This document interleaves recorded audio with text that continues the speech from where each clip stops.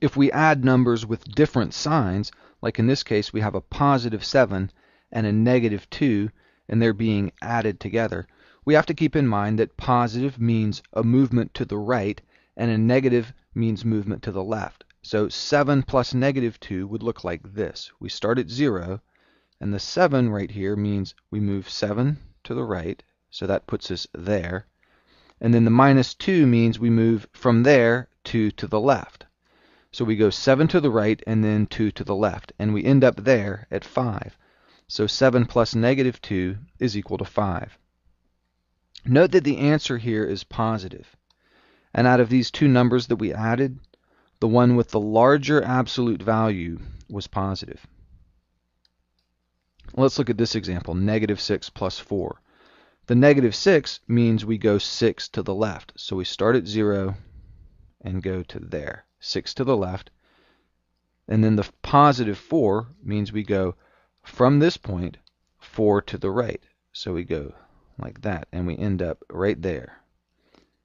And that is number negative 2 on the number line. So negative 6 plus 4 is negative 2.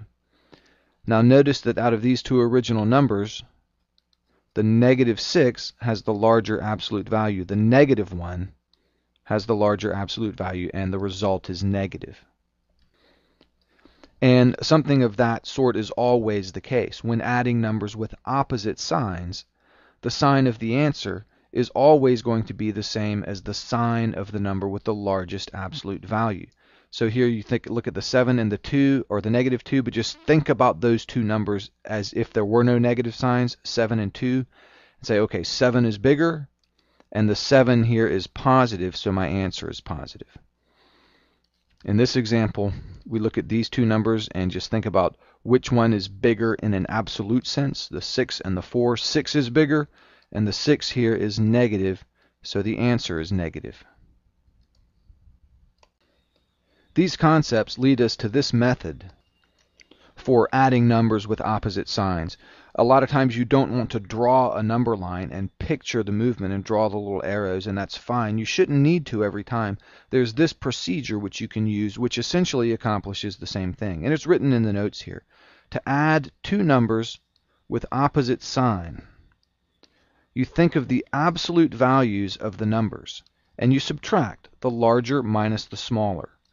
So you subtract and you get a result, a number. And then you give the result the same sign as the number with the larger absolute value. Now with that in mind, you should be able to do problems like this in your head. And I'll explain my thought process as I go through these. This first one, 6 plus negative 11. The first thing I do is just think of the absolute values of the numbers. So ignore the negative signs. Think 6 and 11. And then subtract the big one minus the small one. So I'm going to think in my mind 11 minus 6, and that's 5, and I write that down. And then I give my answer the same sign as the number out of these two which has the largest absolute value. And 11 is bigger than 6, and 11 here is negative, so my result is negative, negative 5. And that's my answer. 6 plus negative 11 is negative 5.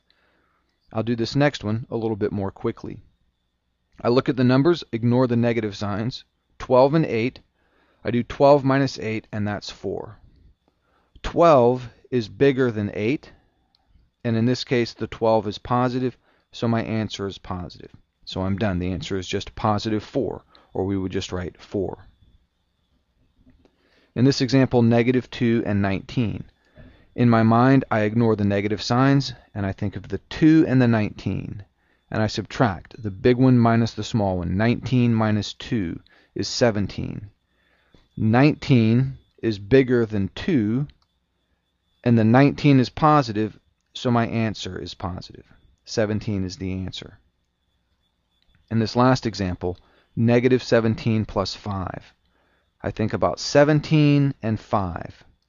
17 minus 5 is 12.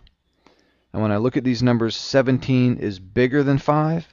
And in this case, the 17 is negative, so my answer is negative. Negative 17 plus 5 is negative 12.